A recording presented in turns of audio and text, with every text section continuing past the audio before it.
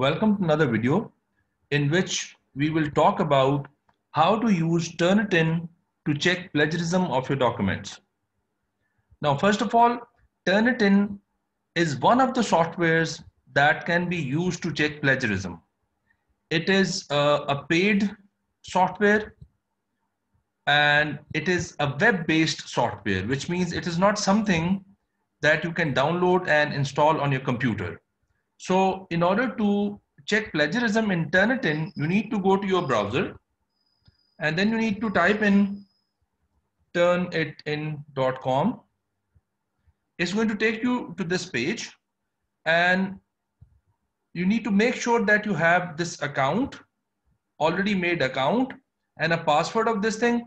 Otherwise, if you're using it for free, you might not be able to use it because it is a paid software, and usually the higher education commissions provide this software to universities or faculty members. But if you, as a single user, you want to use it, it is a paid software. So because I've already logged in, so it's not going to ask me many questions, but for the first time users, it is going to ask you a few questions. For example, the area to which you belong to and some other things. But just answering a few questions, you can just log in by giving your email address and password. So once you log in, it is going to give you this kind of screen. Now, there are things that we need to know step by step. First of all, I have already created one class here with the name of MBA. But once you'll be using it without any class, or when you'll be using it for the first time, first you need to create a class. So in order to create a class, you will go to this add class button, which is there on the right middle of the screen. So once we'll click add class, it's going to take us to this kind of screen in which it's going to ask you a few questions. For example, standard class. Yes, it's a standard class. The name of the class, let's just put the thesis. Enrollment key, you can just give any 4 numbers to this enrollment key. For example, 1, 2, 3, 4. Then subject area, whatever your subject area is, I'll go for business and economics. And student level, you can choose your student level or give any level. For example, I'll give it postgraduate. Now, the class start date is obviously the date of today, but this is going to ask you that class end date. So if you want to use this class for a long period of time, what you can do is you can give it some time in the calendar. By looking here, you can give it, for example, February 2022. So I'll just give it 19th February 2022 and submit. It's going to take a few seconds and it's going to give you this class ID and enrollment number. Just click continue. And now, as you can see, your class of this thesis has been created here. So now you can check the plagiarism of your document. The next step is that you'll click this thesis or the class name that you've just created. Now, as it's a new class, you will have to create an assignment before you go on checking your plagiarism. So let's click this add assignment and it's going to take some time and it's going to take you to another page in which it will be asking you a few more questions.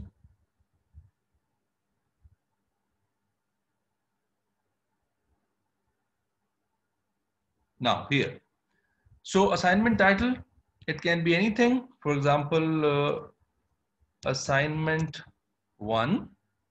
Then we can go for point value. You can just give it 100 point value and start date and then due date and then post due date. And then there are some optional settings. So for now, we're not going to go to these optional settings. So just go for submit. Now that you've created a class, this is what your class looks like now. Now, the next thing that you have to do is you need to go to this action and view button. Once you'll go to this view button, it's going to take you to another window in which it will ask you to submit files. So next you're going to go to this submit file. Now here you need to know a few things. First of all, on the top of this page, there is a submit single file upload. So what you can do is you can just go for your first name, for example, ABC, and your last name, XYZ, and submission title, for example, title of your document. For example, I am going to submit a thesis. So I'll write thesis. So what you can do is you can now go and choose from your computer or from your Google Drive or from your Dropbox. So I'll choose it from the computer and I'll go for one of the documents that I've just created. So you can go for this upload. But there's another method if you want to check more than one files at one time. So I'm just, for the time being, I'm just going to clear file and I'll go to this multiple file upload. So this will give me options that with one click, I can upload multiple files at once to the Turnitin. So again, if you want to write the name, first name, last name, and the title, you can write those things here. But choose file and methodology. For example, this is the document I want to check plagiarism for. And it'll take some time depending upon the length and the number of words of the documents. Now, if you want to choose more files, you can go for more files. And once you have uploaded all of your files, you can go for upload all. And then submit. It's going to say that it's going to take you to the box in 3 seconds. Now, this is where you can say that your submission is complete. And now you're just waiting for the Turnitin to check your plagiarism. Now, if you're on the same page, what you can do is you can go for this refresh once. Now, till the time you see any similarity here, you're going to keep on going for refresh. But once I see some number here, which is saying similarity 38%. And this is the title of my document, which was the name of my document.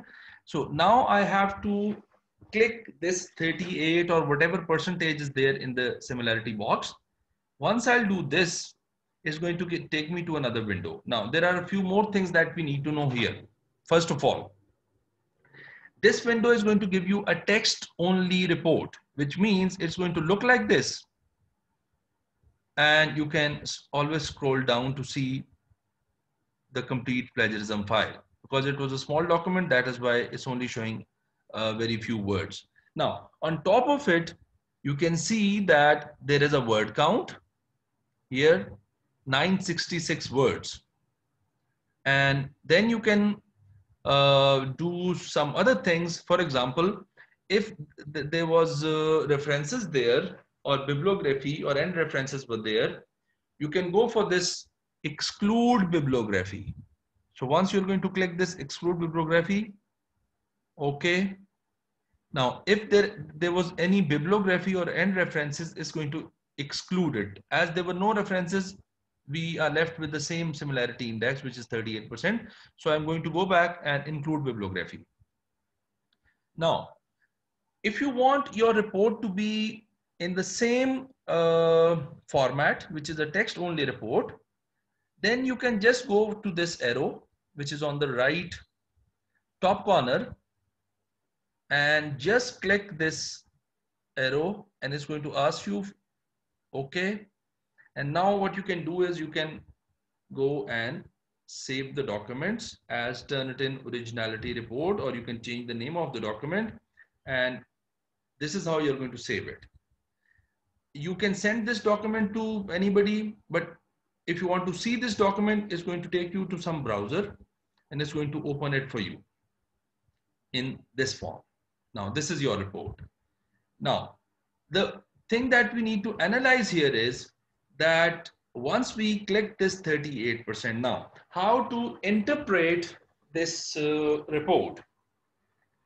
Now, we can see different colors here. There's a red color, there's a green color, and there's going to be a blue color here. So now what it is saying is that this red color text has been copied from this red color indicated reference. This green color has been copied from this reference, which is 5%, 31% from this source, 1% from this source, and 1% from this source. So if you want to see that if somebody really has had copied it from somewhere, so you can go to this, for example, website. It's going to take you to that particular page from where it has been plagiarized. So this thing has been plagiarized from this document. Now, if you want to see this kind of report, which you've already downloaded, then you're going to see that it's going to show you similarity index, internet sources are 38%, publications are 15%, and student papers which have been submitted to some higher education commission is 0%. So again, it is telling you that this reference and this text are matching the color. You match your text with the matching color and you'll get to know where you have copied it from. Now, this black portion, this black text is saying that it has not been copied from anywhere. It is your own text. So make sure that if you want to remove this plagiarism, you need to paraphrase these red and green and all colored text lines.